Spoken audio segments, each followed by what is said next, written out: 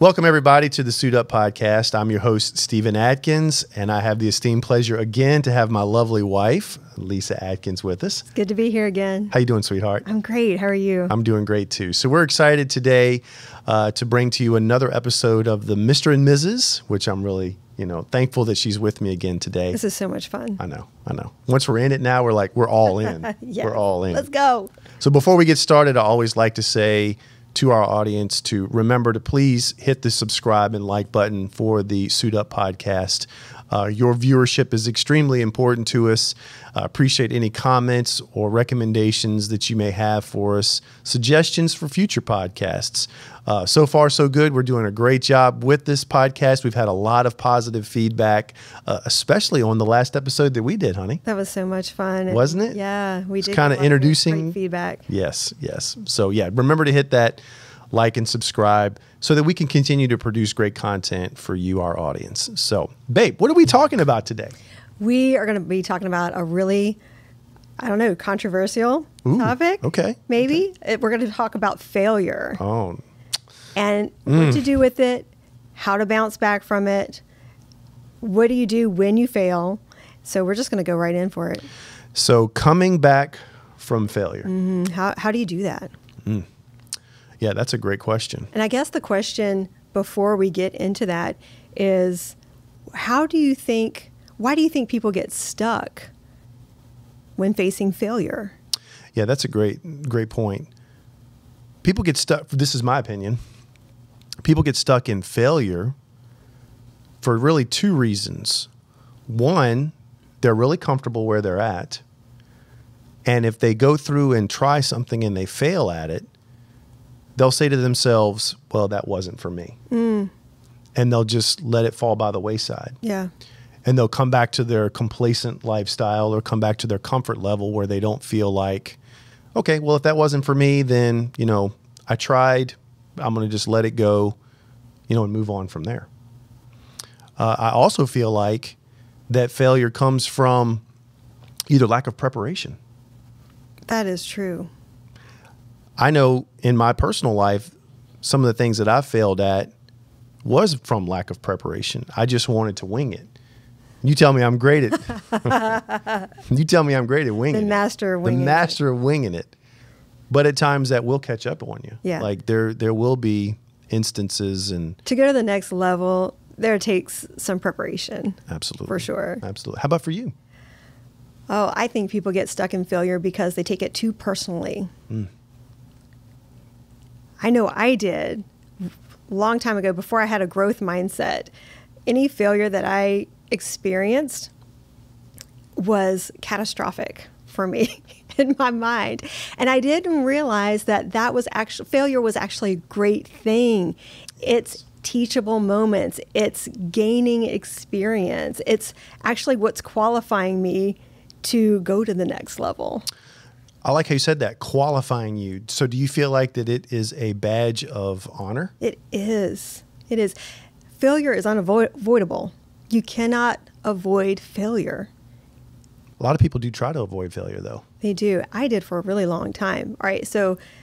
examples coming? Example. Here we go. So, preacher's kid here, and any kind of failure growing up, there were so many people watching, and even small failures. There was always somebody pointing the finger, wagging their tongue, and it didn't feel growing up that there was a safe place to actually fail. And so when other people are talking about, oh, you failed, oh, you messed up, sometimes that really gets into your psyche. And for me, for a long time, it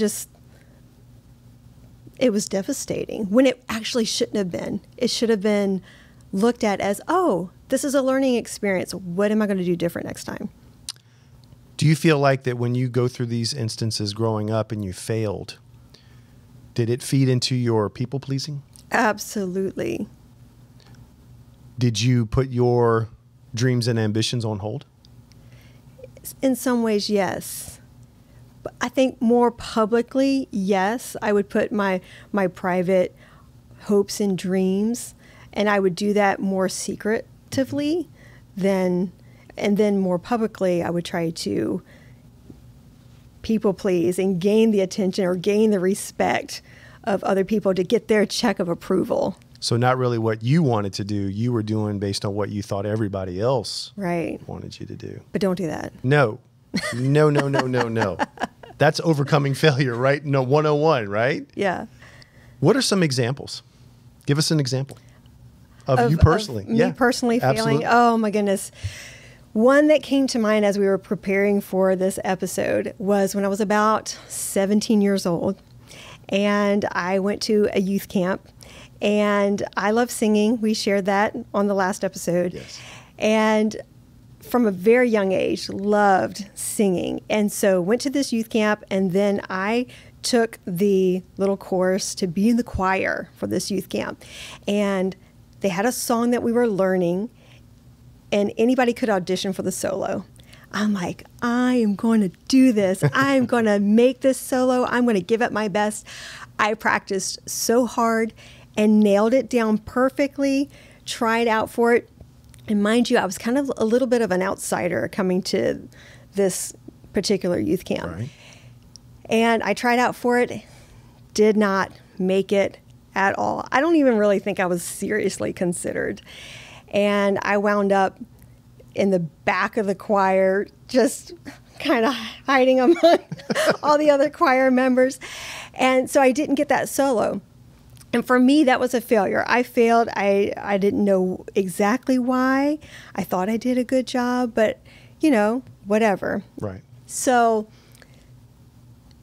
this particular song I always loved, was always in my heart. Yes. Always knew it. Yes. And so from 17 years old, let's fast forward about 15 years. And I was at my church that I'm at now. And several years ago, when I was just starting to get into the music ministry before I was leading it, they were getting ready to sing this song, and the person that normally does the solo was not there. And our pastor's wife, who was leading the choir at the time, she asked everybody that was a part of the choir, which I was a part of. I was doing no solos, nothing. I was just a plain old. Be honest. I said earlier, right? We were laughing about this. I said, because you were kind of a nobody within the choir. I mean, not that you were a nobody, but in other words, you weren't, known for the solos, known for your singing voice. No, I was just blending in, Correct. and you were just your being normal a part choir of member, right? A support for the choir. So, and ironically, it was the same song I tried out for 15 years prior. So what did she say? I remember you telling the story about how she went about it. So she's like, does anybody in the choir know this song that can do the solo for this? And I'm like, what was going through your mind at that moment? I'm like, I can't believe it. This is the song that I failed at. Right. 15 years ago. I failed at it, and I wasn't even considered. And so I raised my hand. I'm like, oh, I know this song. And so we did the song that Sunday. We practiced right before service. And it was my first solo at church. I was there. And it went over beautifully. Please, don't even act like all humble about it. So you go out there, and here is this 5'3", 120-pound woman, and she gets the microphone and just blows it out the water. Sounds like this soulful, Aretha Franklin, like just had so much soul in her voice and just blows it out of the water. To the point, mind you, that our pastor didn't even get to preach that day. It was a very worshipful, touching moment experience that touched a lot of people Yes. at that moment. It touched me too, because it meant a lot to me, because it was something I failed at. Yes. 15 years prior. Right. And if you had told me 15 years ago that I had to fail then to be prepared 15 years from now to touch people's lives, I wouldn't have believed it. Right. But that's what happened. So our failures are really preparation I agree. for the future. Side note, we have to be very careful with that song, because every time you would stink and sing that song at church, he would never preach. And it would be the running joke, because if it was on the set service, And there was time, this was even sometimes, I'm trying to remember if I was playing the drums at all during that time when you first started singing. You did it a couple times. Yeah, but I'm trying to remember if I was or not. I can't remember. But nevertheless, seeing that on the set, every time you would stink and sing it, that's a wrap. That's a wrap. And we'd laugh. Not so much anymore. But Right. But at the time, it was definitely, it ran on at least 3 or 4 times circuit, where if you would sing that song, you know, pastor didn't have to prepare a message that day. Yeah. He pretty much. The lyrics of the song, the song is titled, "My God Can Do Anything." And not only can he do anything for me, but he can do anything for anybody else listening and anybody else seeking and anybody else that has goals and ambitions that God has put in their heart. So God can do anything, Absolutely. anything. Even 15 years later. Even 15 years later. So let's talk about that a little bit. What if, to the normal person, if you told them you try something, but you'd have to wait 15 years to see it come to fruition, how many think you could actually do that? That's a tough pill to swallow. It takes a lot of patience and resilience and a vision. And you've got to, whatever God's put on your heart, you got to have that there and stay. And it's almost like Noah, you know, building the ark. Yeah, right. You know, you got to 125 years, wasn't it? Right. You got to be resilient and know and believe and not waver from what you have in your gut and what you have in your heart and in your soul. And you didn't let that deter you from that failure. 15 years. During that 15 years, you did multiple things to move you towards preparation. You didn't let that deter you. You didn't let that keep you down. Like, give examples of some of the things that you did within that timeline. I kept doing what I loved. Maybe not as publicly, but I would do it on the sly. But I still tried out there was a singing contest at the local Richmond festival. Right, it was a chili cook-off, I believe. Yeah, got in the top 3 of that. And then I met you through another competition that was a music conference, was a right? Music conference. You had cut your demo. You were singing. Mm-hmm. You weren't leading worship of anything. You were in praise teams, per se, at the churches that you belonged to along the way. But I never stopped singing. So you kept perfecting your craft. Yeah. And Kept getting stronger, kept getting better. That's the thing with failure. When you get back up, it's all about getting your reps in. It's all about how many times can you get back up? How many times can you exercise what's good in your life so that it's strong? I agree. And then becomes undeniable. Oh, well, then you have the personal testimony. That's one of the things that I love about our own individual journey, is that we're able to impart to others our own personal experiences and say, hey, look, this is what I went through. This is what I failed at, but I didn't give up, and I still kept preparing myself. It didn't happen overnight. It wasn't 2 weeks. It wasn't 3 weeks. It wasn't a year. Sometimes it was 15 years.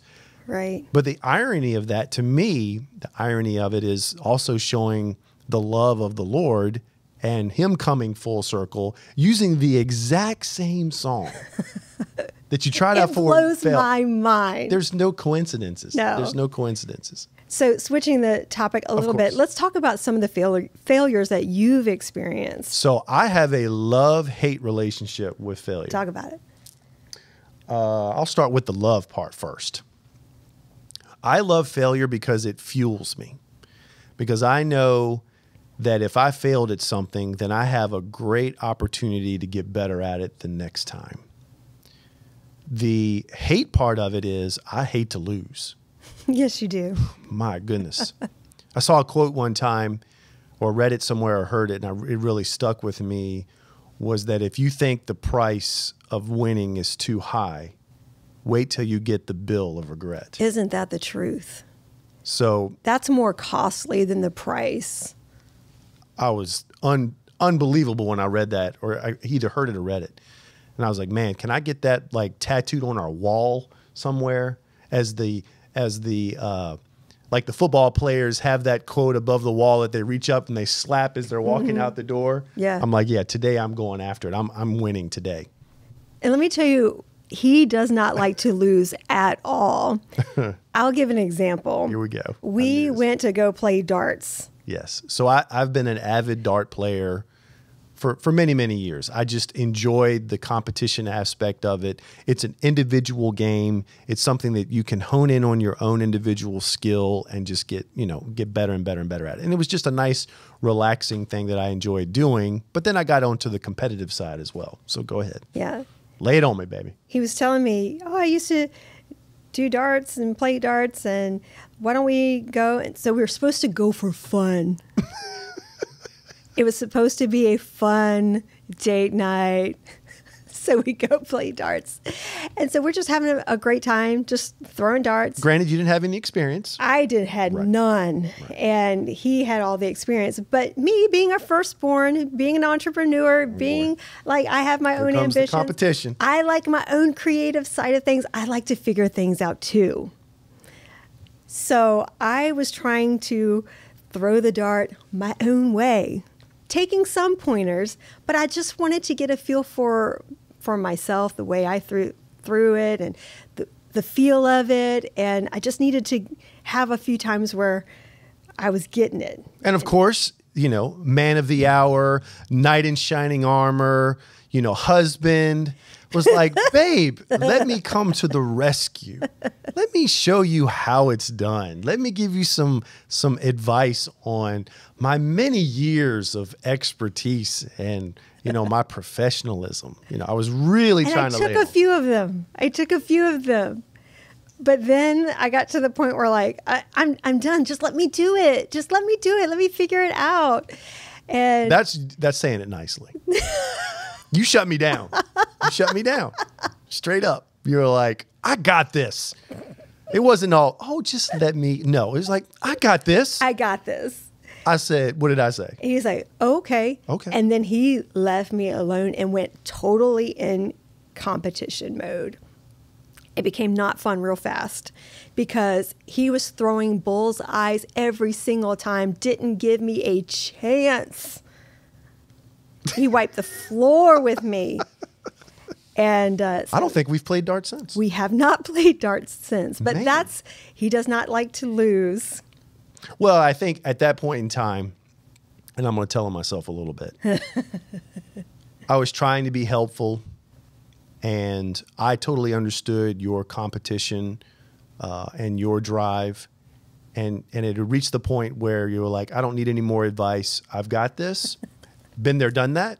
And I was like, okay, let's see. And so I went into the mode. I went, you know how it is when you're playing a sport or you're doing anything, you don't hear the crowd, you're in the zone and you just perform. And so I went all in and the game was over really quick. Really quick. So I was like, okay. There's a little sneak peek into our lives, but it's a great thing. Of course. We learned from that was many, many years ago. Goodness. 10 plus? I would react differently today, and so would you. Naturally. But fun experience. Well, that was a failure, kind of, sort of, right? We were not married that long when we did that. So this was also an opportunity where we were kind of feeling each other out and getting to know one another and some of our idiosyncrasies and things that we did before we were together, but we got to enjoy a little bit together now. Yeah, that was fun. Yeah, that was a little bit of a failure. But we don't stay in failure. No, That's the thing. We don't stay in failure. Not at all. How do you move through failure when you've experienced it? Like, what are some practical steps that you do? Like, something didn't go your way and you're like, this bombed. Oh, yeah. I love to do research. So there's been many times in my personal life and in my career of modeling and social media and things that I've had desires for, and I'll give a few examples. When I was doing a lot of reach outs to even in New York Fashion Week. So I had the honor of walking in New York Fashion Week, really my first runway experience many years ago. And I was like, this is it. I've achieved, one of the greatest things to be able to walk in New York Fashion Week. So guess what? Another New York Fashion Week comes around. I don't remember if it was the fall or the next spring. And I head up to New York and I start to audition for a couple of other roles within different designers, model calls. And for the first time, I started to get turned down. I'm like, what? What is this? So that was a great failure to where I could have been, okay, obviously that was a fluke that I got to do it initially, and now I've got to give it up because obviously they don't like me or there's something. You get into that mind game of what's wrong with me. Yeah. And it had nothing to do about what was wrong with me. It had everything to do about I wasn't the right fit for what they were looking for. Yes. Nothing to do with me personally. But people would look at that as a failure, and it could be detrimental to your personal psyche, to your overall perception of yourself. Even your own talents and abilities can start to come into question. Absolutely. So at that point, when I say by research, I would find out more specifically about what the show was looking for. Did I fit the demographic or the look of what that show specifically was looking for? Excited to bring one of our sponsors to you today, Two Roads Hat Company. Two Roads Hat Company has been an amazing company to work with. It is one of the companies that Silver Fox Squad uses, and we call it the perfect brim. They have a great versatility of looks in straw and in felt. I absolutely love Two Roads.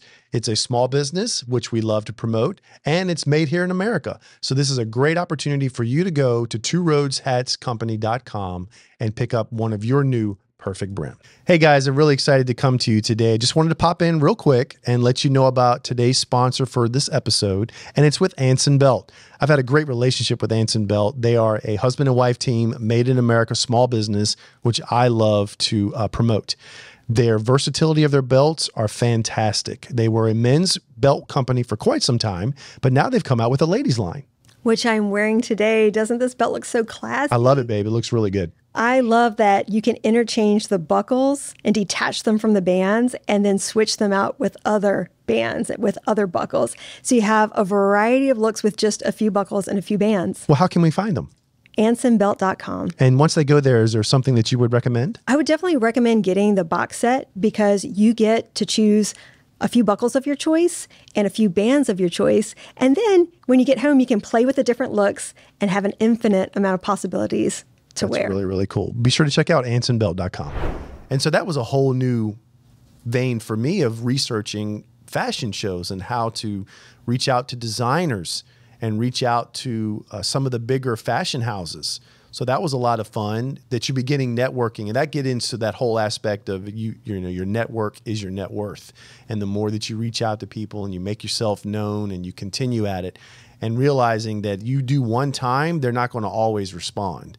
Again, second time, they might not always respond. I have infinite DMs that I have sent out over the years of reaching out to people, asking them, hey, I think we should collaborate, or hey, I'd love to come and meet, and even I'll put it on my own bill and come out and meet you and fly out and spend time to develop the relationship. Nope, door shut. Nope, no response. What's wrong with me? No, it's not that there's anything wrong with me. Yeah. Either it doesn't work for their demographic or it didn't work for the time.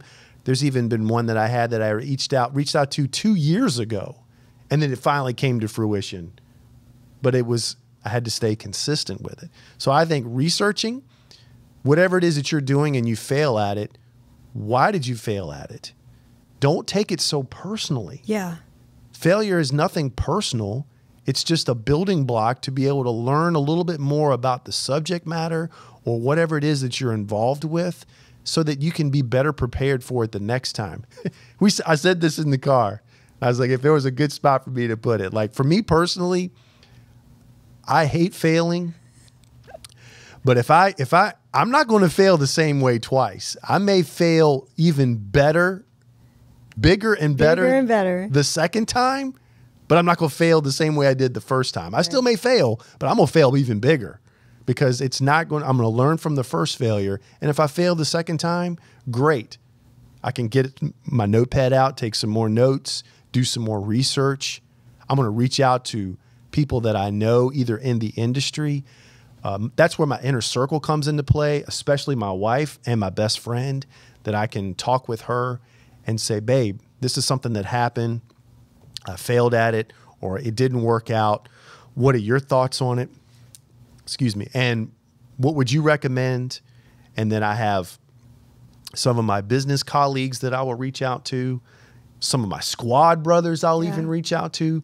That's another little side note. Because of being in the squad, we're all come from different walks of life, different backgrounds. They're all in their elevated, areas of life. Some of them are a lot older than I am, so they've gone, far on ahead in experiences that I can ask and get recommendations. And you know what? You don't have to take all the recommendations. You can take the meat off the bones. Talk about that, yes. A little bit here and a little bit there.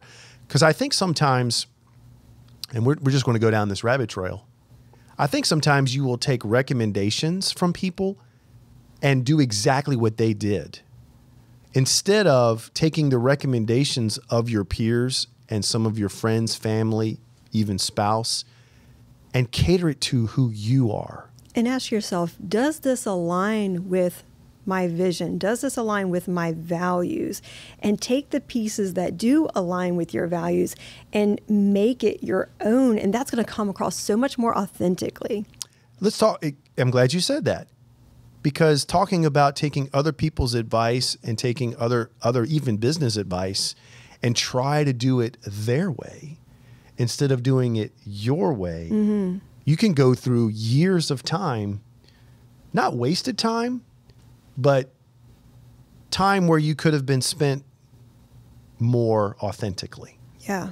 Do you agree with that? I do. Do you have personal experience with that? I do. Just being in the industry that I am with sales and health and supplements and all those things, there are an infinite amount of ways that you can serve and help people. And people do it all kinds of ways. And people have different systems on how they help people and how they plug them in. And somebody can get really caught up in doing it the exact same way that somebody that you admire does. And you know why? Because they're doing it authentically to them. And they're successful at it. And they're successful at it. So it that feels whole right to them. All the bells and whistles and the excitement and they're living off of their success. They're talking about their success. They want the success for everybody that they're involved with, and you can get caught up with that. Yeah. And if you keep getting addicted to doing it somebody else's way, you're never going to know who you are. You're never going to find your authentic voice and find your authentic self in how you serve others. And it's going to feel like a failure when you don't get the results that you want. And when you do get to this failure piece, I think another reason why people feel stuck in failure is because they don't know how to metabolize failure. Here we go. All right. Let's break it down, Lisa. Let's talk about this. In our physicalness, we all have a metabolism. Yes. Some have a higher metabolism, some have a slower metabolism. If you're not able to metabolize things, it starts to sit there and build up and become toxic, and you can get sick from that. Same thing with failure. If you don't know how to metabolize failure, it sits there and you replay it over and over in your head, and you can get sick from it and never move forward. There are two pieces to metabolism. All right, what are they? When we eat in the physical, it's called catabolism. It starts breaking down the food. So with failure, you got to look at it, break it down. What worked well? What didn't work well? What did I learn from this? Because not all of the failure is bad. There's some good in what you did. Sure. And so look for the good, set aside the bad. And then the other piece of physical metabolism is, if I'm trying to remember the word, anabolism. That's what I'm looking for, anabolism. And that is taking those broken down pieces and using them, well, that creates energy, for building something new and building something better and healing and protecting tissues and cells and making new cells. And that's what we've got to do with failure. We've got to metabolize it, break it down, use the building blocks to build something else that's new and better and stronger. What are some practical ways that people can do that? Well, again, first looking at what did I do great. Sometimes it's just the act of courage of stepping out and doing something you've never done before. So I'm going to pause you right there. I like what you said. So in the midst of failure, you can still do something great. Yes. Yes. Think about that. But you've got to see it. You've got to see Yeah. that that's a great thing. Yeah. So it's a great thing to fail. It is an You can awesome even have thing. greatness in failure. Yes. So having the courage to step out and do something you've never done before. I love What it. else do you think about? I think it's going to be your who you surround yourself with That's a great one. during your time of failure. I have seen firsthand people that will go through failure and they become an island unto themselves because they turn it internally and say there's something wrong with me. Mm-hmm. And at the point where if you fail at something, that is the greatest point that you need to have a nucleus around you. I don't care what it is. Yeah. Business, personal, relational, everything. Many times, even in our personal relationship where we'd have crisis modes, which would be considered failures, we had to have people around us to help us through. Because either we didn't have the knowledge or we didn't have the experience or sometimes we were seeing so much of red that we couldn't see past the red to be able to make a logical decision or have a great explanation of what's going on.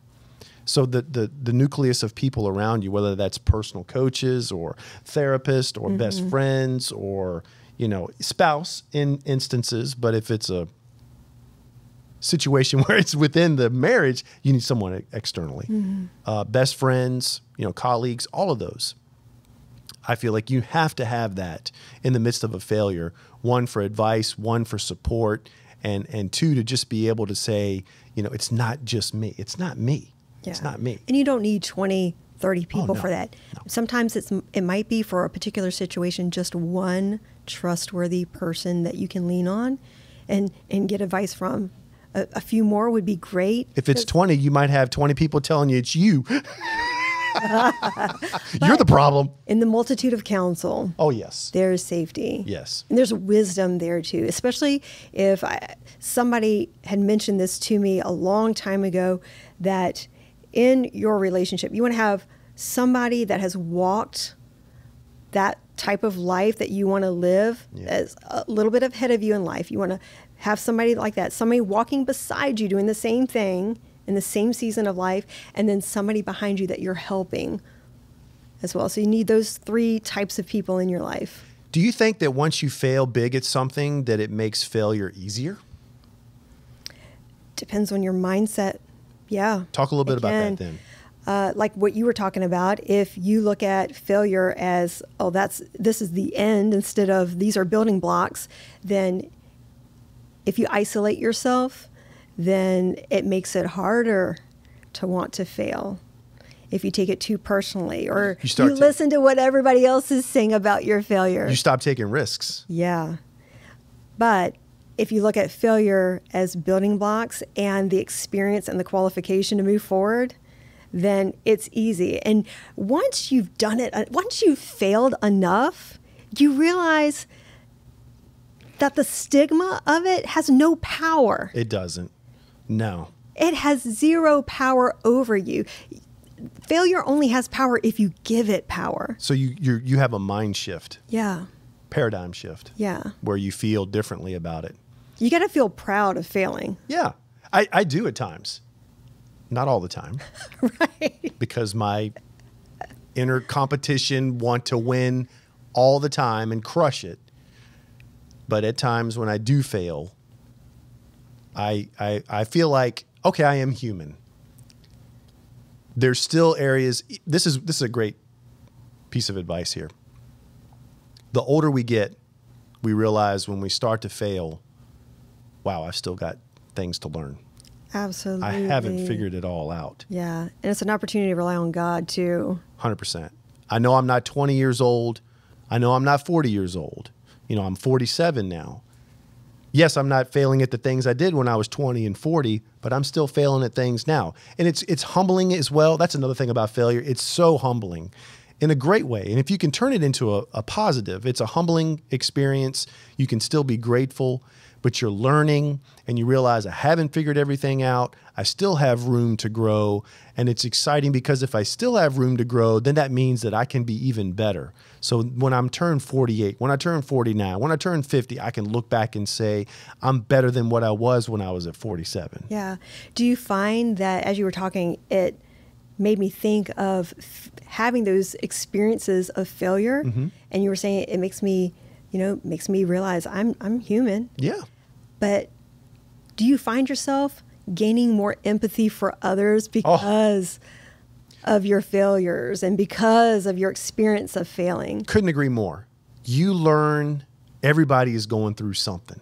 Nobody's exempt. Nobody is exempt. Everybody is going through some form of failure in their life because nobody is perfect. Nobody's got it all figured out. Right. And you realize sometimes that, again, this is my opinion, you're seeing the outward of internal issues. The way either someone reacts or if they're going through a battle or a struggle. We've seen people in our own personal lives that have struggled with things over an extended period of time. They even know the answers to how to get out of it, but they continue to fail in taking the steps that they need to do in order to get out of it. They just haven't strengthened that muscle up enough to be able to do it. But I have great empathy for them now because I understand the struggle. We all have gone through very similar things. Some on bigger stages than others. Mm-hmm. But at the root of it, the root of the human element of it, we're still all going through similar, am I good enough? Am I good enough to do this type of job? Am I good enough to be a part of this group? Am I good enough to have this type of spouse? Am I good enough to have this type of job? All of those types of things. We're all going through it in some form or fashion. But overcoming them and continuing to surround yourself with the right kind of people and realizing that everybody's going through it at the same time, it's very much so that you learn to empathize with others.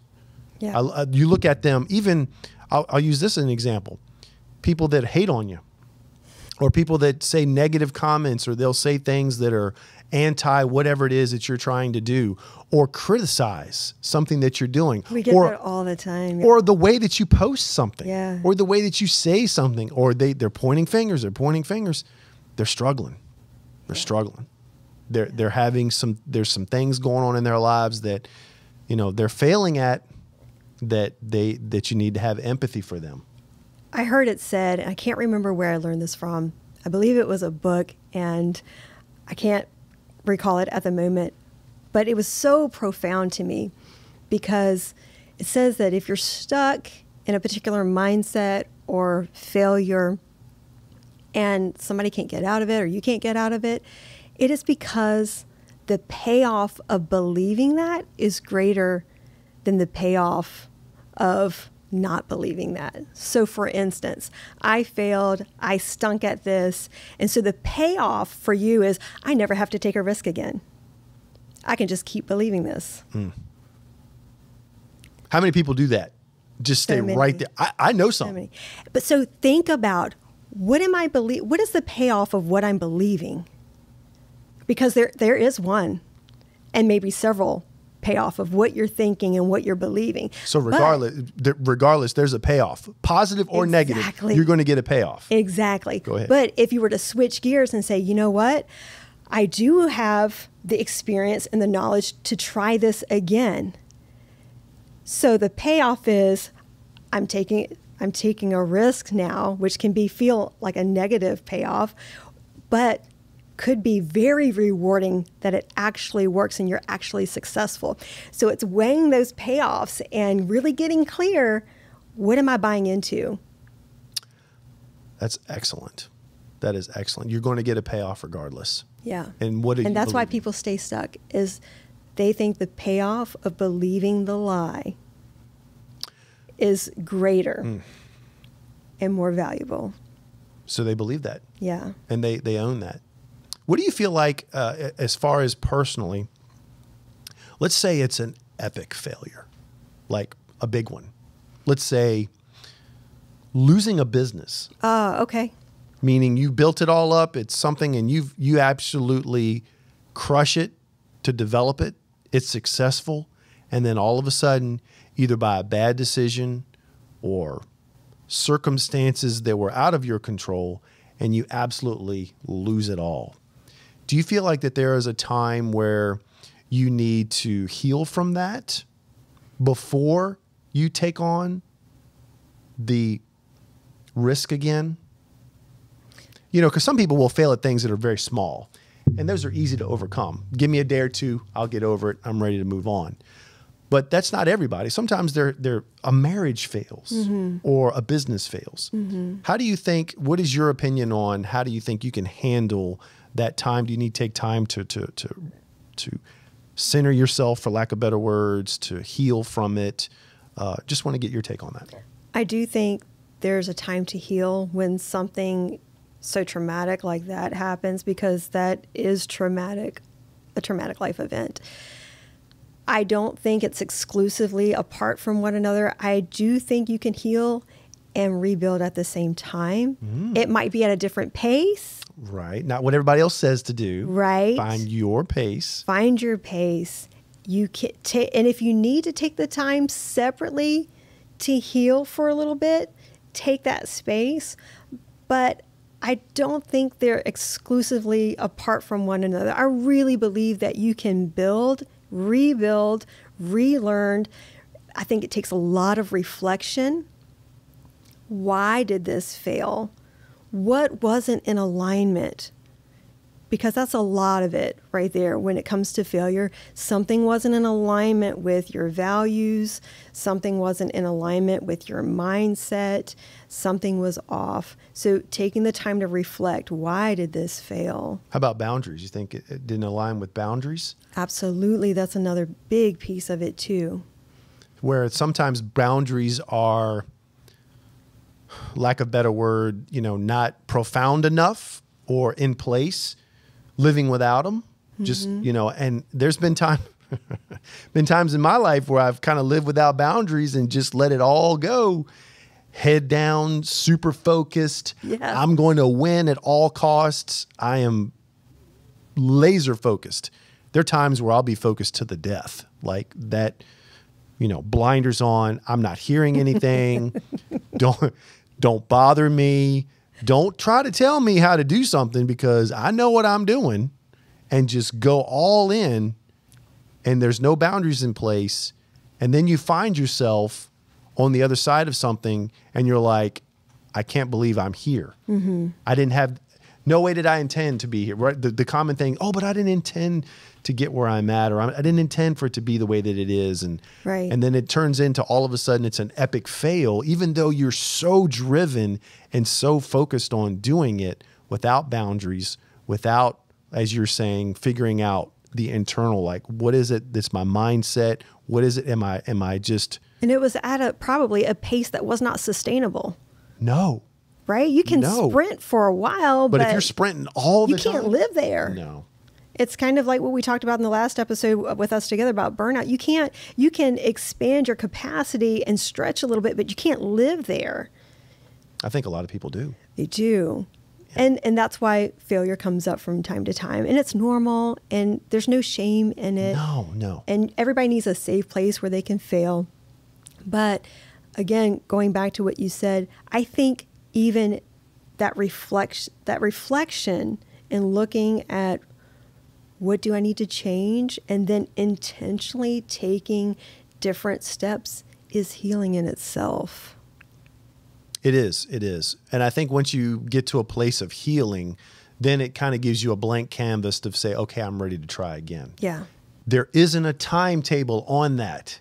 Don't let other people influence you on the timetable that you may need in order, if you're dealing with a failure, you're dealing with a situation, take the time to work through it. Yeah. Take the time to get the healing from it. I think that there's a little bit of healing in all failure, small or big. Like I said, some are small enough to where in a day or so I can get over it. But you still got to internalize it. You got to metabolize it. You've got to turn it around and say, okay, now that I did this and I screwed up, or I messed up over here, how do I make sure I don't do that again? And then I'm like, as I said, if I do it again, I'm going to do it bigger and better. I'm going to fail at it twice as big. Like chips all in. That's right. But at the same time, you know, you kind of get that fresh mind, that fresh feeling of, okay, I'm ready to, you know, try again, for sure. So what would you say to somebody that is in the place where they are sitting in failure right now? What would you say to them in this moment? It's okay. We all fail. This too shall pass. It does. It does. Always. Man, it feels like it never is going to go away when you're in the middle of it, but it always does. 100% of the time. Always goes away. I don't care if you lost everything. If you've lost everything and you're starting from ground zero, guess what? You can't lose it all again because you're at ground zero. It can only get better from there. And I'm not saying it's got to be paint with a wide paintbrush and everything's going to be unicorns and rainbows. I'm not saying that whatsoever. Yeah, it's going to take some blood, sweat, and tears Absolutely. to dig out of that. Internally, you lose everything, you have to change. You have to look at yourself and you got to change everything. So what was I doing? Who was I listening to? What was I reading? You know, what lifestyle was I living? Who did I surround myself with? Who did I surround myself with? All of that comes into play. What habits did I have? Absolutely. It's totally okay. We all fail. We all go through troubles and trials and tribulations. You are not alone. I guarantee you, and I can almost say this with extreme confidence, because I really truly believe, you know, there's nothing new under the sun, right? That any failure or any struggle that someone is going through, someone else has gone through the exact same thing. And ironically to me, not irony, but more, you know, the blessing of the Lord, let's put it that way, that if I'm going through a failure or going through a struggle, he'll put somebody in my path that can help me through or has been through a very similar experience. Yeah, and let me tell you what, though, if he doesn't, because I've been to those places, I'm like, there's nobody. There's nobody. This is the time to lean into God and figure out who he created you to be. And sometimes you need that alone time because you've been too busy doing every other thing and listening to every other inspirational speaker and everybody else's successes. You're too busy consuming that you need to have that quiet time to reflect. So if you're in that place right now and you're desiring somebody to help and support you, it could very well mean that this is your time to get quiet, to reflect, to lean on God, really listen, get a feel for what desires has he put in your heart and soul, get clear on your values, stop listening to the noise, get clear so that you can move forward authentically. I love that. I love that. And you're preaching to me because I'm a 10 thing going on guy. Yeah. You know, and I said this before in previous podcasts that I love activity. I love doing multiple things. I feel fulfilled, energized. I don't feel lazy. I feel, you know, profitable. I feel motivated. I'm like, let's get it done. And I can fill myself up with busyness and the noise and the accomplishment side, but yet I'm failing. You could be succeeding and failing at the same stinking time. Yeah, especially in different areas of your life. 100%. Too. 100%. Yeah. I'm like, I am crushing life right now. And then lo and behold, slap upside the head of like, you think so? Here's an area of your life that you're failing in. Yeah. Thanks for the wake-up call. So yeah, you could be successful and failing at the same time. Take that to the bank. How you like them? How you like them apples? Do you realize you could be successful and failing at the same time? And that's normal. Of course. And that's normal. Thank you. That is normal. But I want to reduce my failures. Yeah. And we want to learn from them. We want to grow from them. Yeah. Like you said, don't fail the same way twice. Oh, man. If you're going to fail a second time, make it big. Like, funny story. Like, somebody said, total side note, but I want to tell this funny story. It was a joke about somebody had gone into a convenience store and had gotten a hot dog or something and had walked out and the cashier didn't charge for the hot dog. And he came back in and he was like, oh man, I definitely want to pay for the hot dog. The cashier was like, oh, I appreciate you being so honest about it. You know, it's not that big of a deal. And he's like, look, man, he's like, I am not going to get either arrested or going to jail or do something like that over a stinking hot dog. If I'm going to be on the 6 o'clock news, I'm going to go out swinging, right? It's going to be like the biggest thing ever. And I think it was something like, I ain't going to hell over stealing a hot dog. If I'm going to go to hell, man, it's going to be like the biggest daggone way possible. Like the whole world's going to know everything that I did. Oh my goodness. I just say like, if you're going to go out swinging, right? If you're going to fail, if you fail at something, and if you try it again and you fail a second time, man, make it an epic failure, right? Learn from it. Learn from it. Yeah. And there's some risk involved with that. I get it. I get that there could be tarnished relationships, or there could be people that look at you a different way, or there could be ones that you realize that you thought were your friends that really weren't your friends. Ooh, can you talk about that a little bit? Well, I think that's for another episode. That'll probably be for another. Yeah, we'll put a bookmark on that one. But you feel what I'm saying, right? It's don't give up on one failure. Don't give up on one failure. Yeah. I hate failing, but I love failing too. It's a love-hate relationship.